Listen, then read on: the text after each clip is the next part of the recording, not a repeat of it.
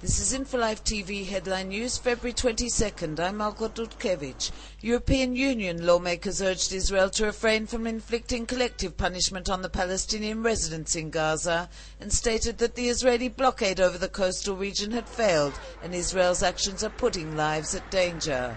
The lawmakers failed to address the ongoing Qassam rocket fire at Israeli communities. The United States imposed sanctions against a prominent Syrian businessman in a bid to punish Damascus for alleged efforts to undermine the governments of Iraq and Lebanon.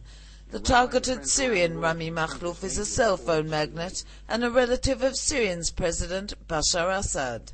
The action will freeze assets he may have in the US and prohibit American firms and individuals from having any dealings with him. Italian Foreign Minister Massimo D'Alema described the car bomb that killed arch-terrorist Mugniyah as an act of terror.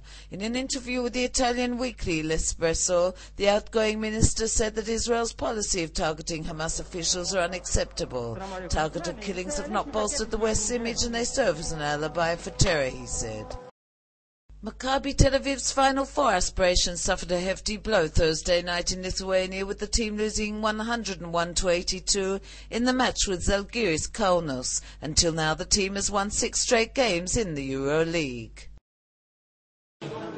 Defence Minister Ehud Barak will ask the government to approve the continued employment of 800 Turkish construction workers at Sunday's cabinet meeting.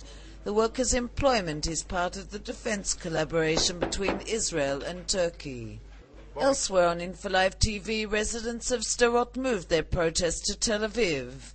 And just what would a divided Jerusalem look like anyway? That's all for InfoLive TV, Israel's only internet television site that broadcasts in 4 languages from Jerusalem to the world.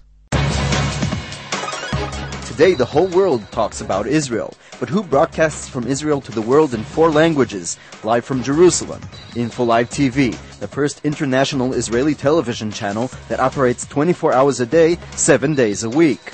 Follow current events in Israel and the Middle East. Video features, interviews, news programs and news briefs live as history unfolds. If you want a direct link to Israel, access infolive.tv.